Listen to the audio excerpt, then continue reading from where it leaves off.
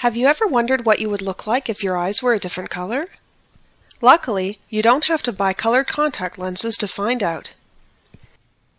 In this tutorial, we will demonstrate a way to change eye color in your photos.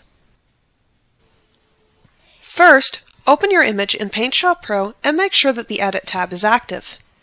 Next, from the Layers menu, select New Raster Layer. And then click OK. Next, click on the Paintbrush tool in the standard toolbar. In the Materials palette, choose the color that you want to apply to the eyes. In this example, I'll be using cyan.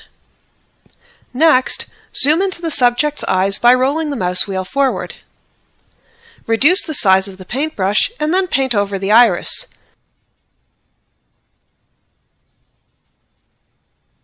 Remember to skip the pupil area. Don't worry about any mistakes because we can fix them later on. At first, the color will not look very realistic, but you can fix that by changing the way the layer blends with the background layer.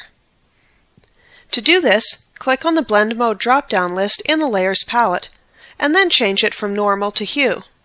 This effect will automatically be applied to the layer. Now you can use the Eraser tool to remove any unwanted areas that you may have created. When you're finished doing this, you can reduce the transparency further to that layer to make it look even more natural.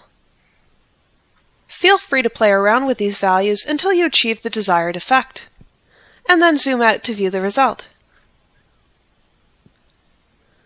Thank you for watching this video on how to change eye color in Corel PaintShop Pro.